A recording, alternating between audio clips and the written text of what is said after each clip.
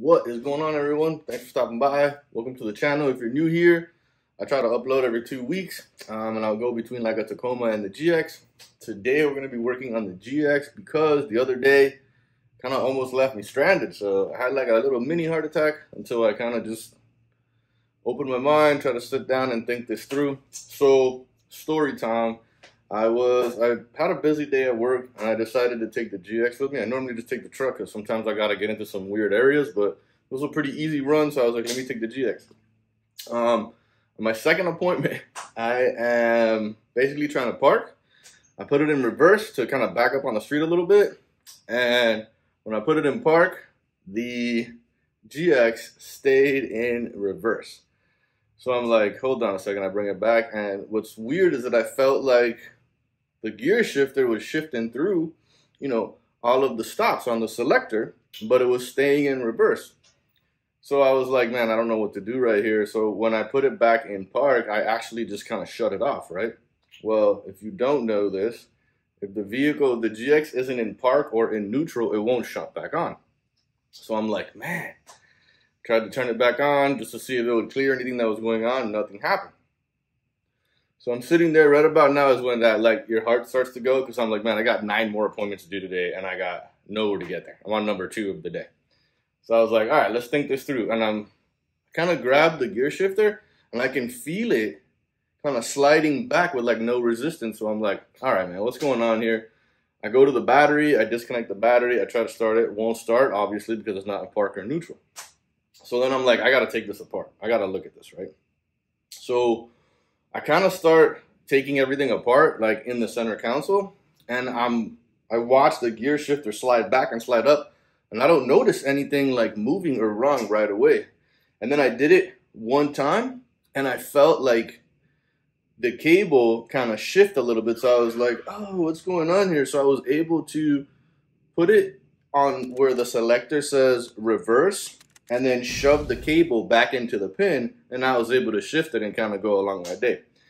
But so I guess this is something that happens with the GX, where there's like a little tiny pin and this little tiny plastic piece, which, by the way, I will link this part number if you need it. It's not expensive, but what you're looking for is that little plastic piece right there. It is going to sink in and lock the cable selector into the actual gear shifter, because the gear shifter is just like a mechanical shift. Nothing else is going on without that selector not connected.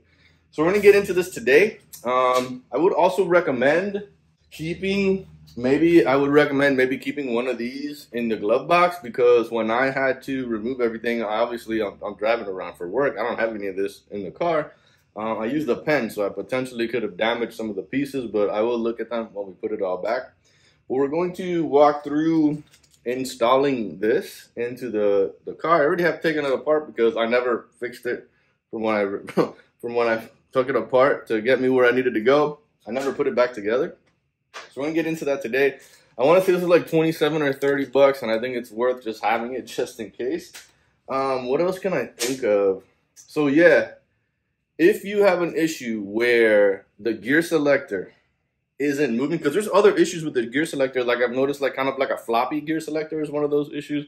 This is not it. The gear selector feels good, it's just not turning the rod. I feel like I've been talking a long time. Let me get you inside of the GX and we'll figure out how to fix it.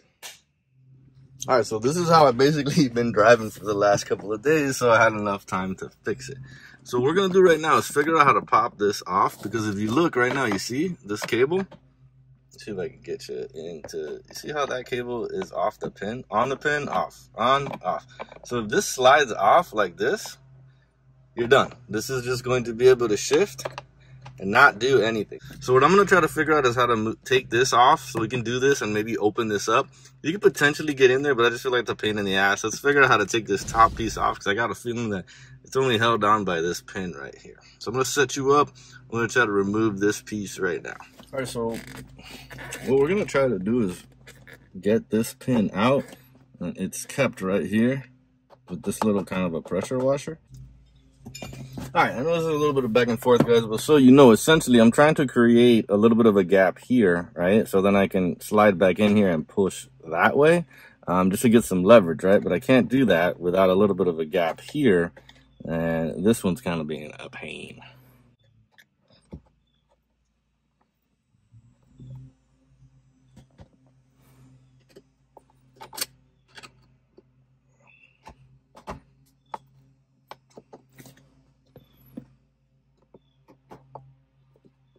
I will take that.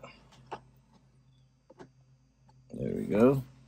Now, let's see if I can get this one. All right, so I got that little lock washer off. I'm gonna set that right there. Now let's see how easy. Perfect.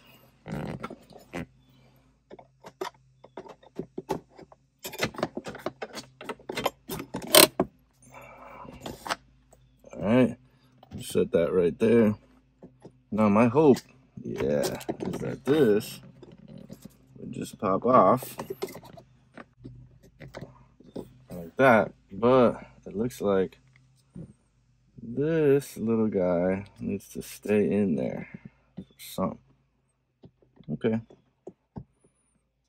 So we got to figure out how this went, because this could have gone like this or like this. So we're going to have to figure that out real quick. Okay. So now you see how this is just moving around there. So I have a feeling that that's what locked this in. Okay. So here you can see where I bring this guy back up into here. Look, you actually have the broken piece right here where it, and you see that where it broke off. So leave that right here, and I'm gonna get the rest of it that's broken on there off, and then here is where we're going to put in the new piece. So go get that new piece. So we take our new piece, see that little piece that has like kind of the grooves in it.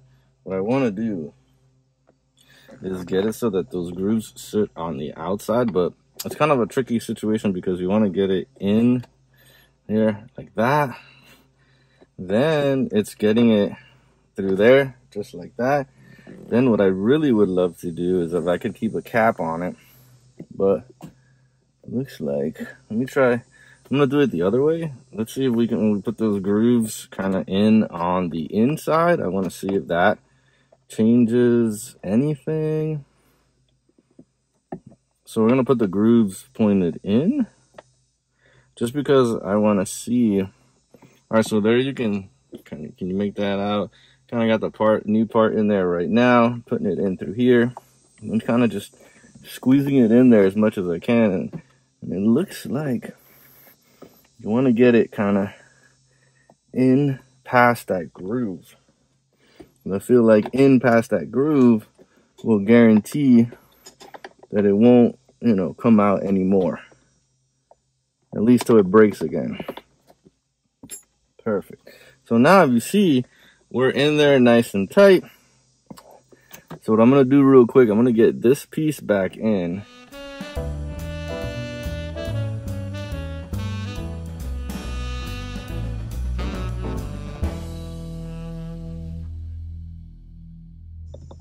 It is really hot, guys. So I'm sweating so much right now. Okay. Perfect. So, want to do a quick test? Let me get the keys. We'll do a quick test.